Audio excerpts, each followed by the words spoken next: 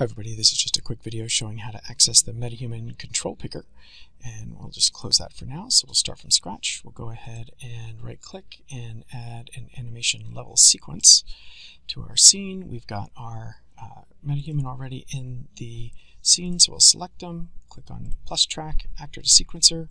There's my actor, and there we go. We've got the control rig in this screen, but we can bring up the picker by finding the Metahuman folder. So let's move this sequencer out of the way.